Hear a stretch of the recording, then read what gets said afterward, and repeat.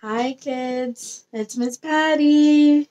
Okay, we have a story here. It's called The Snowy Day by Elzra Jack Keats.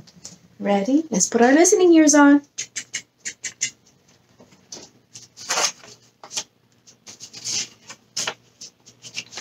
One winter morning, Peter woke up. He looked out the window.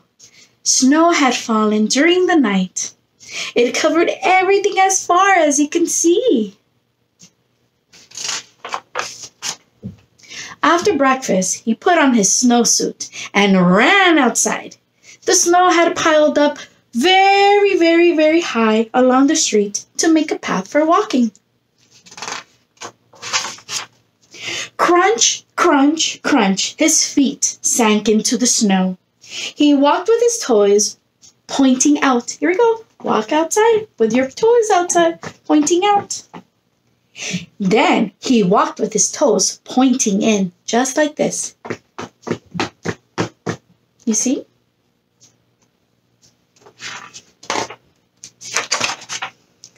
Then he dragged his feet slowly. Everybody say, slowly,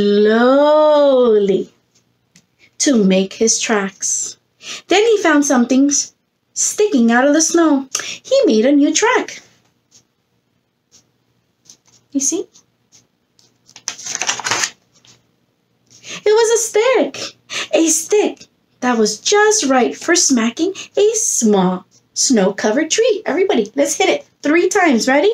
1, 2, 3. What do you think happened to the snow? Let's think with our brain. What do you think happened? Down fell the snow, plop, on top of Peter's head.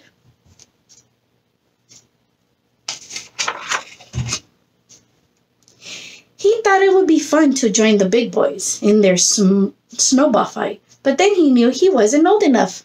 Not yet. So he made a smiling snowman. Everybody smile, smile. Give me a smile. And then he made angels. Okay, everybody, make your angels. Put your hands out and go up and down and move your feet back and forth. Good job. Look at those angels. He pretended he was a mountain climber. A mountain climber? A person that climbs the mountains. He climbed up a great big tall heaping mountain of snow. He slid all the way down. Here we go. He's on top of the mountain.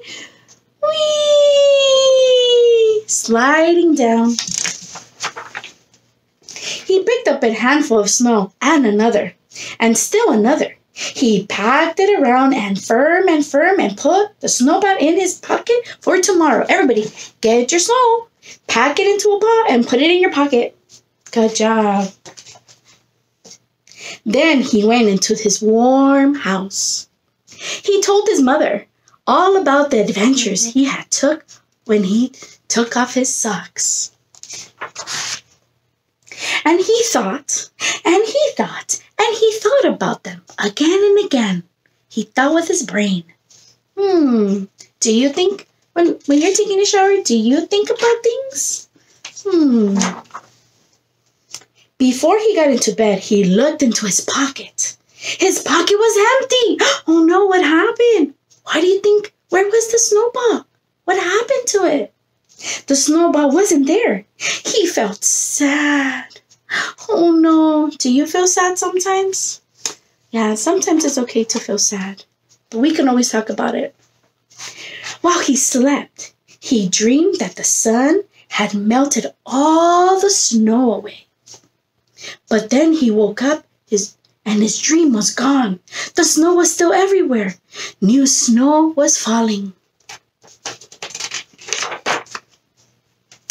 After breakfast, he called to his friend across the hall, and they went outside together into the deep snow. The end, boys and girls. Hope you had fun. Bye.